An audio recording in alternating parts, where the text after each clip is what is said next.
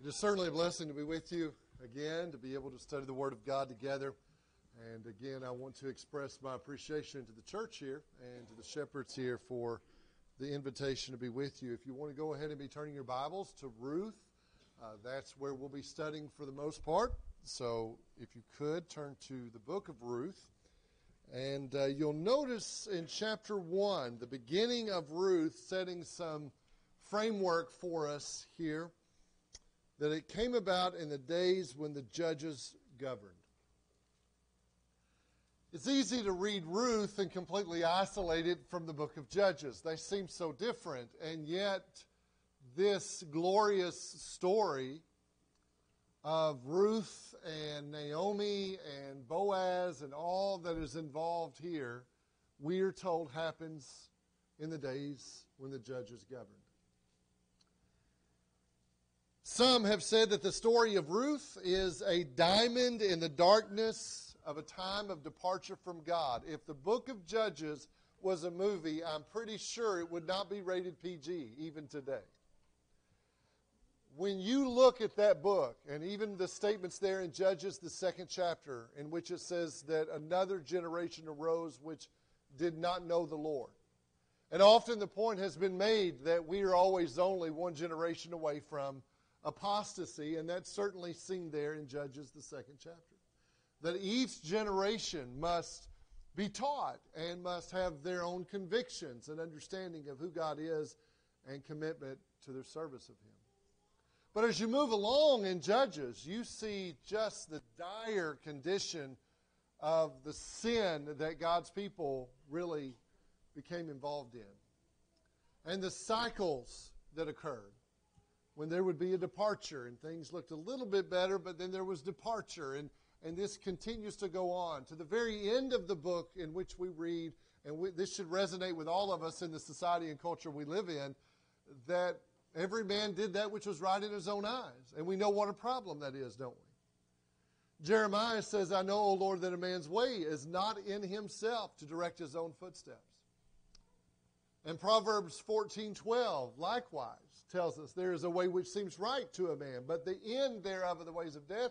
And God, through Isaiah, says, my ways are not your ways, and my thoughts are not your thoughts. My ways are higher than your ways, and my thoughts are higher than your thoughts. And so the only way to ensure that we are on the right path is to listen to what God has taught and revealed in His Word. And when men decide they will have their own way, then it goes the wrong direction. We can read Romans chapter 1, and you see that downward spiral of departure from God into all forms of perversion and sin. And yet, with all of that said, as we think about Judges, there is this story. So on one hand, you have a time of spiritual anarchy and rebellion, and yet here we are, we're going to read a story of great loyalty and faithfulness. And what we're going to see is what God's promise is, and that is He'll be with His people. And those who are faithful to Him, He will not forsake them. Hebrews 13:5, the Scripture reveals that promise, for He Himself has said, I will never leave you, nor will I forsake you. So as we serve God, even in those moments of distress we've been talking about some this morning, God will be with His people. Now that does not deny that we have responsibilities, there are conditions of faith and that sort of thing, but God has made His promise. When we think about this story, I want you to consider the story within the story. You may be familiar with this story, or we feel like we're fairly familiar with this account. But there is a story within the story which is the main theme and reason for this book. If I were to say, listen, can you tell me who the primary character in this story is? You may say, Bruce, they must raise them kind of slow in Arkansas, because at the top of my page it says this is the book of Ruth. You know, I don't think Ruth, she's an important character. You can't have this story without her. But she's not the primary character. You say, oh, Well, you think it's Naomi? No. Well, what about Boaz? He's important. I would even argue there seems to be foreshadowing going on of our Redeemer. They're all essential to the story, but the primary character of this story is God himself. Somebody else might say, but you know, I'd like this story so much. It's such a romantic story, and I hate to burst your bubble here. It is a story about love. But really the story is about God's love and God's faithfulness for his people. And if we don't get that, we miss the reason this is in Scripture, I believe. And we're going to see God working through all of those persons. We're going to see him working through Ruth and through Naomi and through Boaz. And what we're going to see, even in a very difficult circumstance, is God's faithfulness. God's faithfulness. And so I hope this will be beneficial to you and profitable to you as we think about this. So let's get right into this. We're going to read a good deal from the text of Scripture, but I can't say it as good as the Holy Spirit, so I think that will be a good thing for us to do. So when we start this story in Ruth chapter 1, I mean, it starts in a very intense way. The climax of this story hits us right at the beginning in some ways, as far as the conflict goes. So when you look at Ruth chapter 1, and let's just pick up here in verse 2. The Scripture says, well, verse 1 says, there was a famine in the land, and a certain man of Bethlehem in Judah went to sojourn in the land of Moab with his wife and his 2 sons. The name of the man was Elimelech, and the name of his wife Naomi, and the names of his 2 sons were Mahlon and Chilion, Ephrathites of Bethlehem in Judah. Now they entered the land of Moab and remained there. Then Elimelech, Naomi's husband, died, and she was left with her 2 sons. And they took for themselves Moabite women as wives. The name of the one was Orpah, and the name of the other Ruth, and they lived there about 10 years. Then both Mahlon and Chilion also died, and the woman was bereft of her 2 children and her husband. Then she arose with her daughters-in-law that she might return from the land of Moab, for she had heard in the land of Moab that the Lord had visited his people in giving them food. So she departed from the land where she was, and her 2 daughters-in-law with her, and they went on the way to return to the land of Judah. Let's stop there for a minute and think about what's going on. Now, this would be tragic for anybody and for any woman in any time, in any given culture. But when you really appreciate the culture we're talking about here and the time we're talking about here, what a desperate condition Naomi felt that she was in. I mean, think about it from her standpoint. If you, in this time, don't have a male in the family to help provide and protect, you talk about vulnerable. She was extremely vulnerable. And then you have the sorrow and the feeling of aloneness when she loses her husband. But not only does she lose her husband, she loses her sons. So now you have these women, and they're very, very, as I mentioned, vulnerable and exposed to the situation. And certainly had a feeling, at least Naomi did, of helplessness and isolation. And the only thing she could think, now that she heard about what was going on in her homeland, was to go home, because there would be some protection there. There was the community of Israel. And so the text indicates that she had this terrible tragedy that strikes her with her husband and her 2 sons. And then she has these 2 daughters-in-law. Let's pick up reading now in verse 8. So what about these daughters-in-law?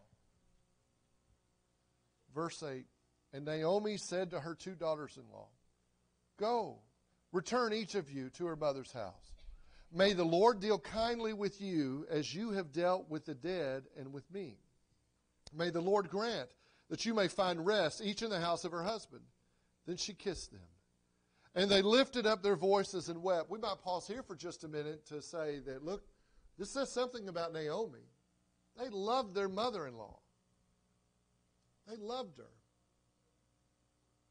I don't know that every mother-in-law is loved like this one was loved. But they loved her. And we're going to find out later on, they knew of her faith. They knew of her God. She did not keep that to herself. She was a woman of compassion and love and integrity. And here her daughters-in-law are, and they're very concerned about her, and they kissed her, and they lifted up, if you can see that and imagine that, their voices, and they wept, and they said, no, but we will surely return with you to your people. Now that's interesting. Now, at this time, both her daughters-in-law really want to go with her. But Naomi said, return, my daughters. Why should you go with me? Have I yet sons in my womb that they may be your husband? Return, my daughters. Go, for I am too old to have a husband. If I said I have hope, if I even should have a husband tonight and also bear sons, would you therefore wait until they were grown? Would you therefore refrain from marrying? No, my daughters, for it is harder for me than for you. Now listen, for the hand of the Lord has gone forth against me. We were talking about being disoriented in your face. She's a little disoriented here. Can't you see why she would feel that way, though? She thought, God must have turned against me. His hand of correction or punishment of some kind is on me. The hand of the Lord has turned against me. But then we come to verse 14. And in verse 14, they lift up their voices and they weep again. And Orpah kissed her mother-in-law. But notice Ruth, because Ruth is going to be a channel of God's faithfulness and His mercy. But Naomi doesn't know that yet. And so the scripture says, while they both were weeping over her, Ruth clung to her. She wouldn't let go. What a wonderful expression of God's faithful love. So here, Naomi is thinking, God's turned against me, but doesn't really realize how the Lord is using Ruth in her life in so many ways we're going to get into in a moment. Verse 15, then she said, behold, your sister-in-law has gone back to her people and her gods.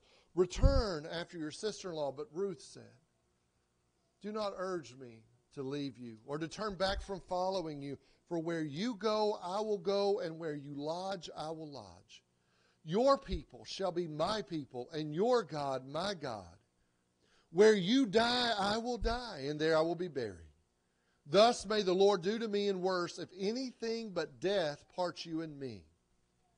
And when she saw that she was determined to go with her, she said no more to her. So Naomi thinks, well, this is a lost cause. I may as well end this conversation. She's clinging to me. She's going to go with me.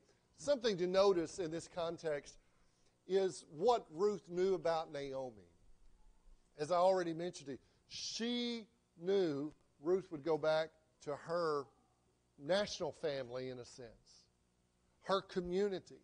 She also knew that she was going to be faithful to her God. She said, your God shall be my God. I don't know what all the conversations might have been about the true and the living God, but she knows that, and she knows if she's going to be a part of that community, that's exactly what's going to happen. So there is a sense in which, even though Naomi feels abandoned by God, through Ruth, His faithfulness is being shown. So as God's chosen nation, Israel was to be a servant to the other nations in a sense, a light to the other nations. Naomi seems to be representative of Israel. What's interesting is Ruth is an outsider. That's part of the beauty of this story. You know, sometimes people have the wrong notion about God and those who were Gentiles in the Old Testament. You know, there's the story of Jonah and the Ninevites. Now, in large part, Gentiles departed from God, but it wasn't because He had no redemptive love for them at all, but that was a decision they made, and eventually are called to come back into Christ. But this is interesting. Some call this divine reversal. And what I want you to see is, in the story, if Naomi is part of the community, and here Ruth has been a Moabitess, an outsider, but the outsider, by God's providence, is going to become an insider into God's family. And she's the one showing God's faithfulness. You'll notice with me, if you'll read on with me, as she says, where you die, I will die. Come on to verse 20. She said to them, this is Naomi, do not call me Naomi. Call me Mara, for the Almighty has dealt very bitterly with me. I went out full. This is important to see because we're going to circle back around at the end of the lesson. I went out full, but the Lord has brought me back empty. Why do you call me Naomi, since the Lord has witnessed against me, and the Almighty has afflicted me? Now Naomi returns, but that's how she's feeling. She's being absolutely honest. She's crying out to God. Now there's more to what's going on. And what she may feel or think in the moment is not the entirety of what's actually happening. Just like often when we feel maybe the way Naomi has felt. Maybe disaster has struck our family, or maybe there's tragedy that has been a part of our life, or grief or loss or whatever it is. Sometimes we feel like Naomi. But there's much more to the story, but it's important to see what's going on. I will say Naomi had set quite the example for Ruth, though, for this to happen.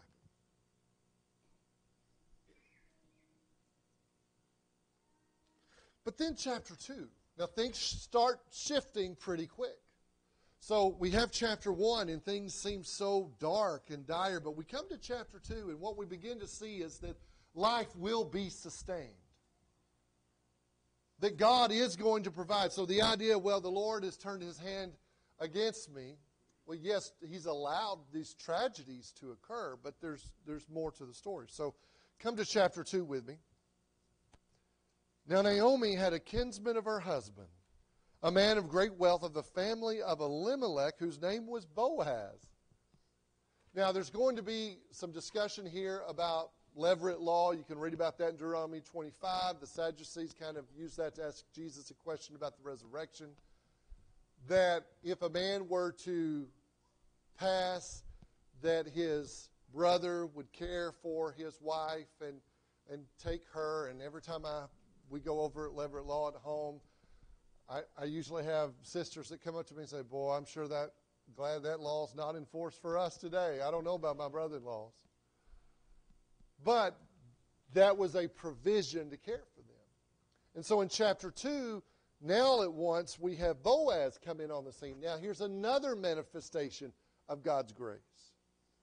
And Ruth the Moabitess said to Naomi, please let me go to the field and glean among the ears of grain after one in whose sight I may find favor.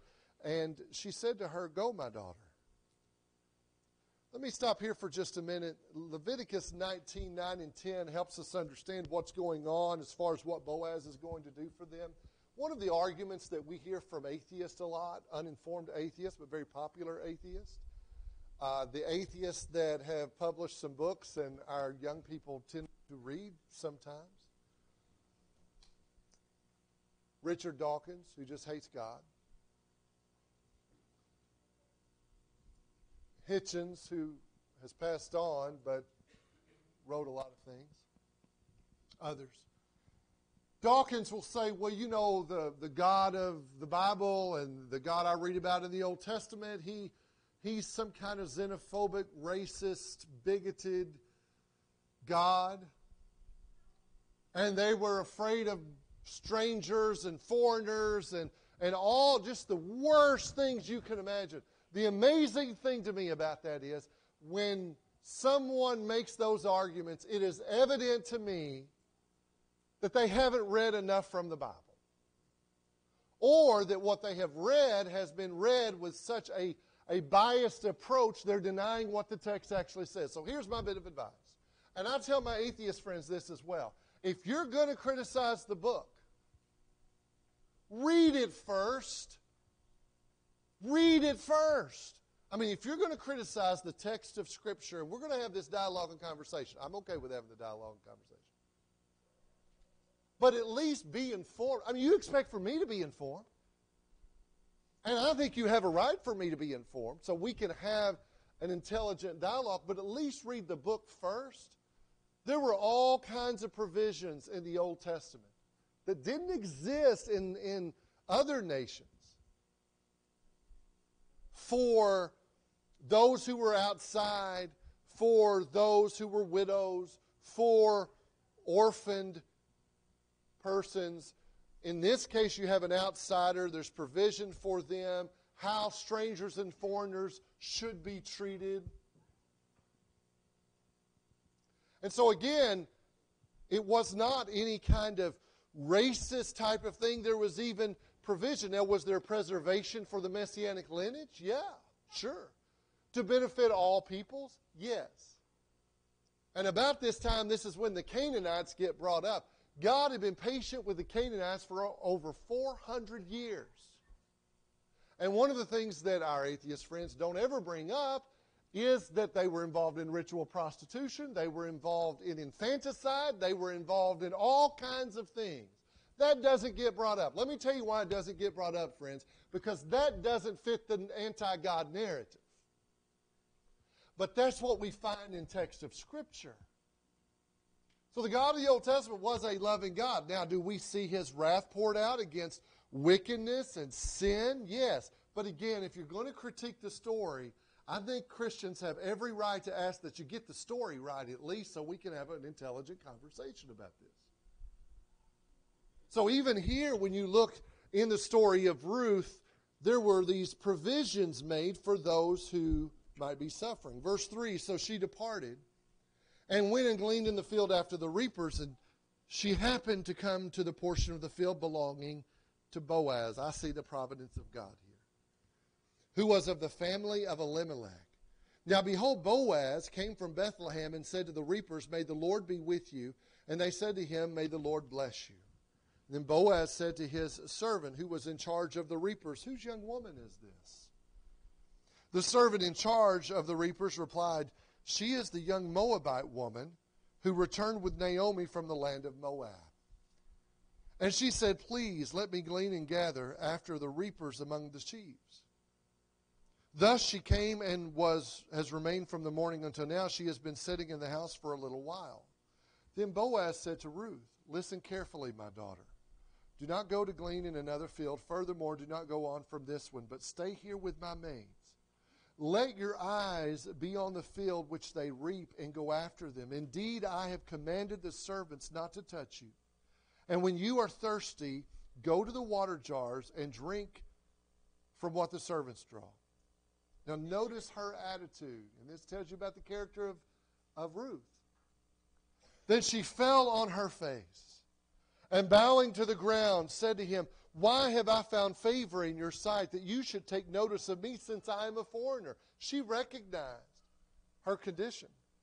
Boaz replied to her, all that you have done for your mother-in-law after the death of your husband has been fully reported to me, and how you left your father and your mother and the land of your birth and came to a people that you did not previously know.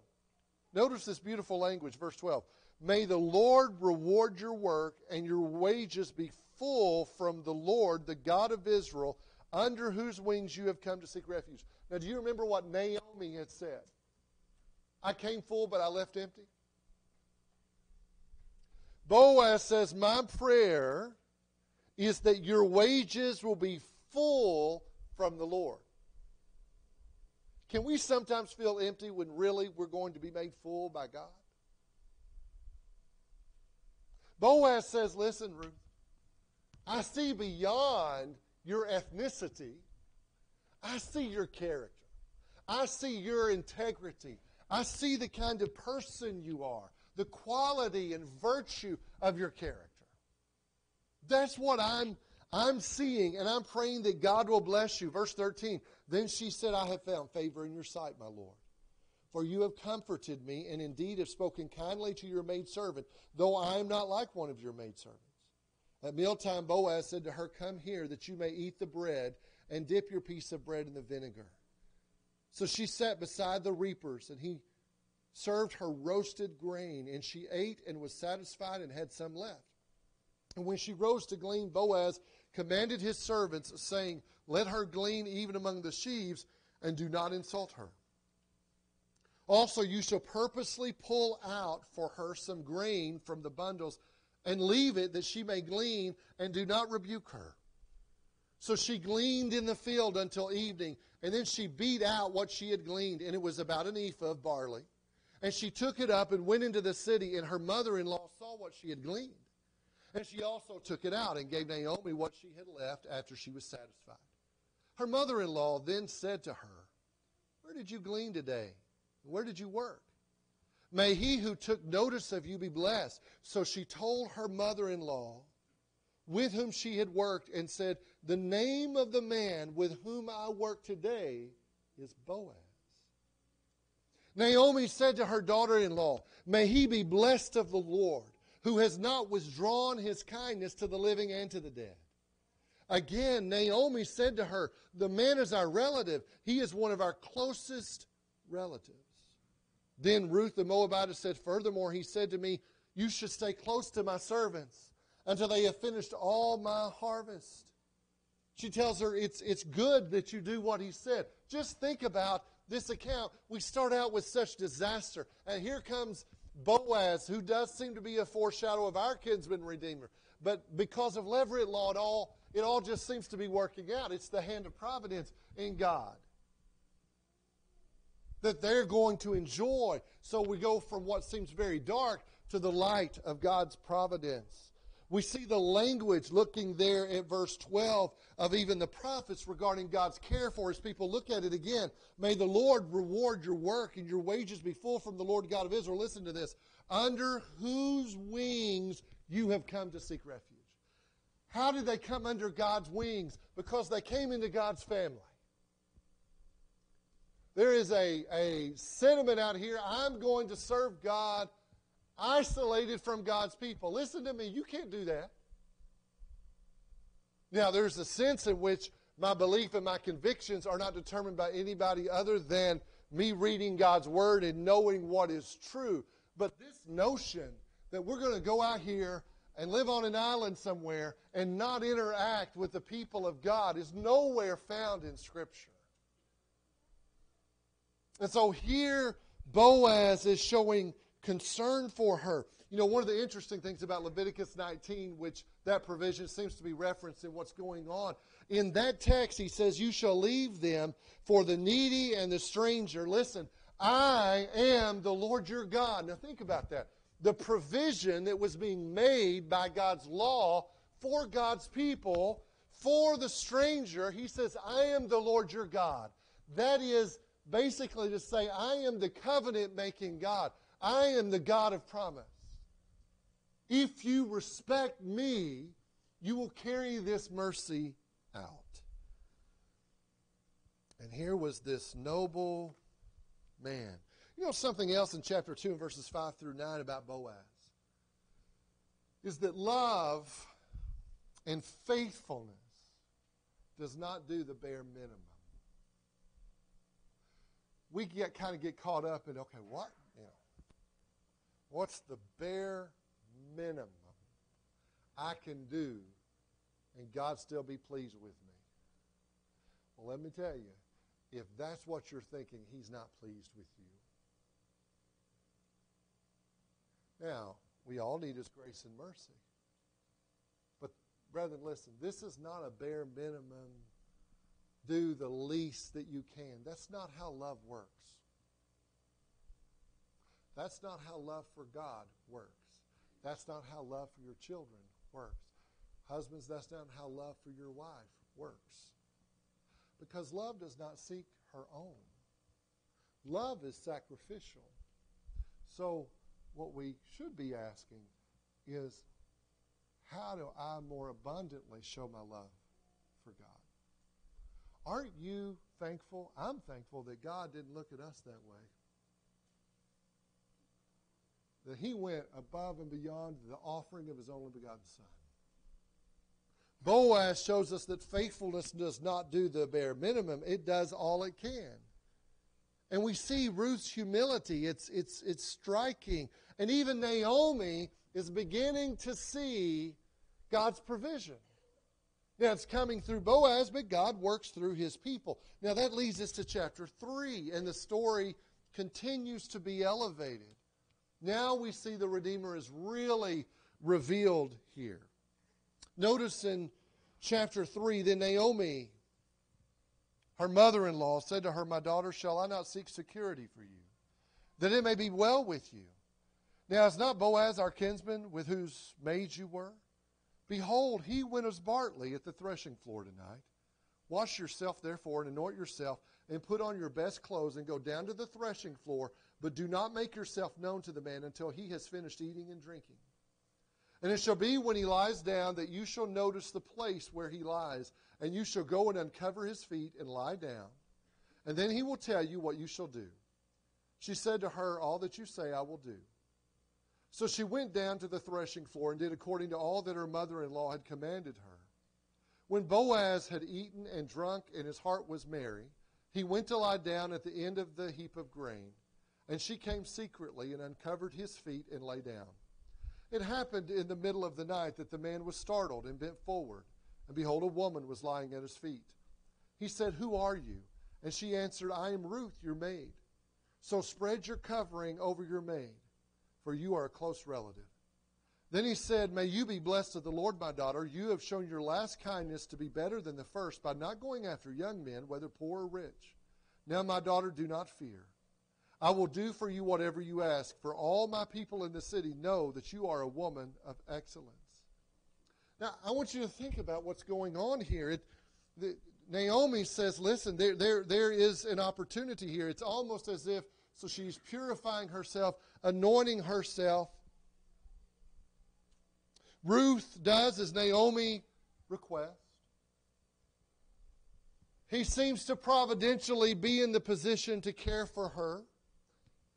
But let me say this, and I know I've talked about modernist scholars a lot today, but there are other modernist scholars, and I've seen this, and of course there's no place for deep theology like Facebook.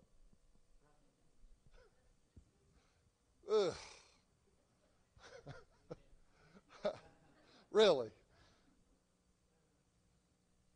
Where you can have all kinds of lack of understanding and crazy, absurd, foolish things said. And people say, "Hey, I ought to bring that question to Bible class. That'll be a good one to bring up." But there have been those who try to go to this text and argue that there was some kind of sexual immorality here.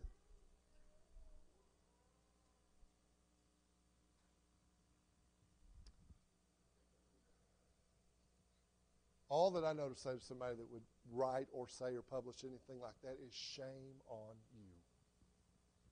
There is nothing ungodly. Am I really supposed to think that in this story of Ruth, you have all of Boaz's integrity and character and all of that? You have Ruth. I mean, that would unravel the whole story and what's going on. You have Ruth that has shown nothing but character and integrity, and you take one of the most beautiful scenes in this entire story and you turn it into something filthy and ungodly. Shame on you. That is not what's going on. In fact, some of this language here in chapter 3 is also found of God's care for his people. Chapter 3 and verse 9, spread your covering over your maid. That language is used in Ezekiel 16 for God's covering for his people. There is nothing immoral or ungodly. Get your mind out of the gutter and see the faithfulness of God and what's going on here in chapter 3. Now, she was asking for marriage. She was asking for protection.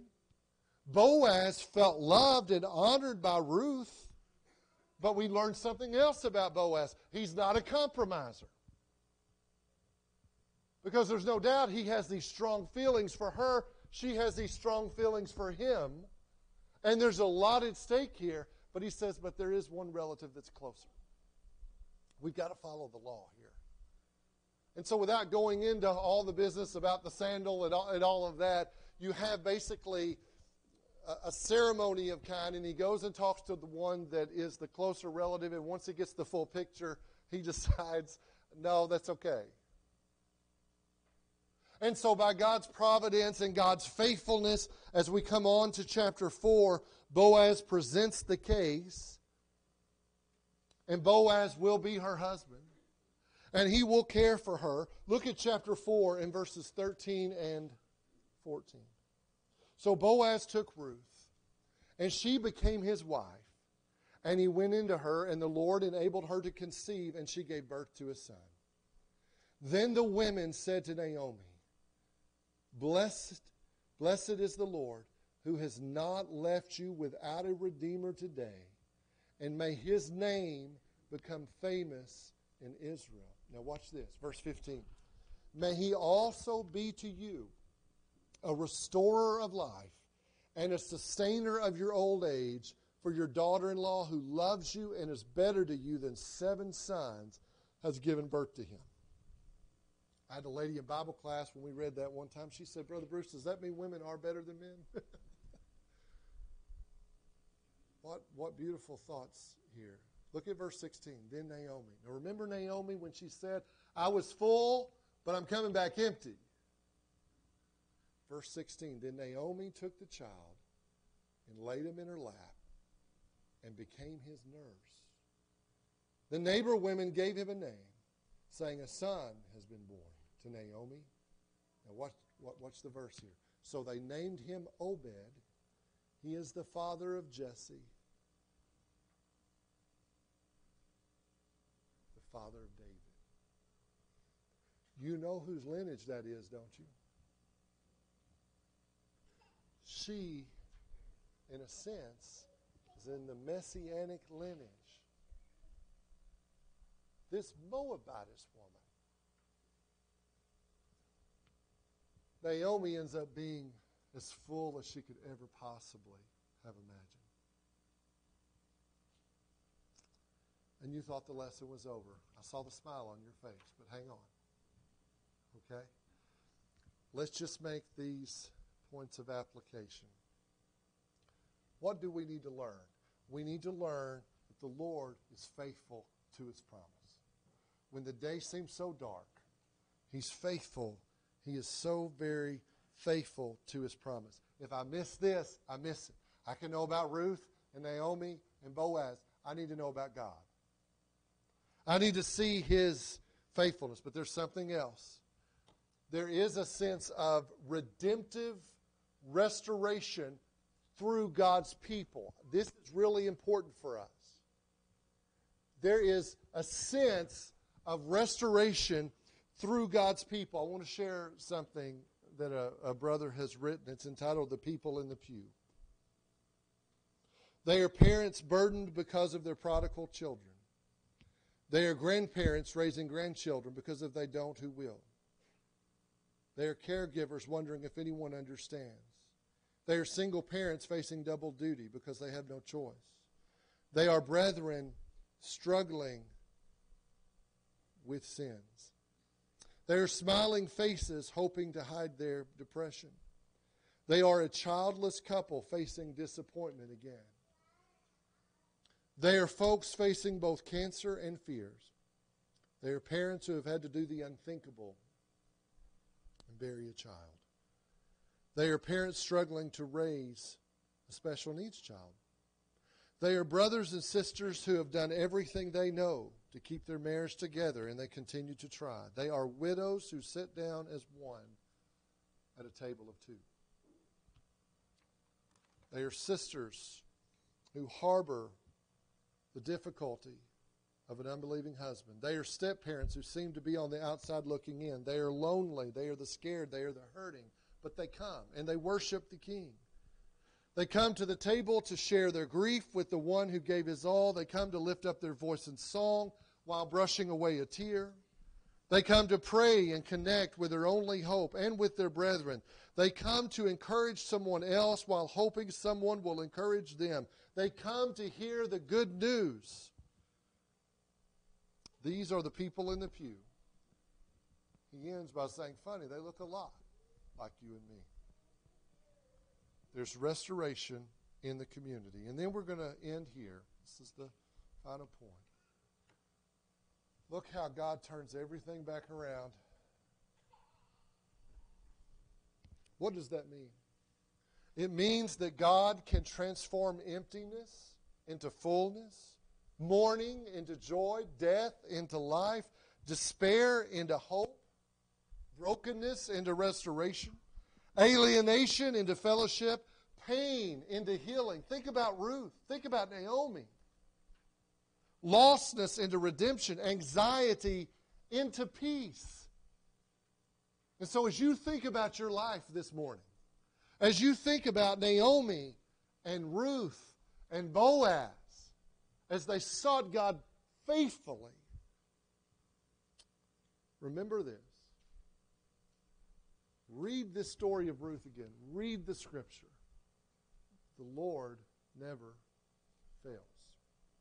You've listened so very well. Thank you for your good attention. If you're not a child of God, we want to invite you to come. Come to the family of God. Come to the Lord. Because outside of Jesus, you really are empty. But in Christ, you can have all the fullness of His blessings. Will you obey the gospel? Come now as together we stand.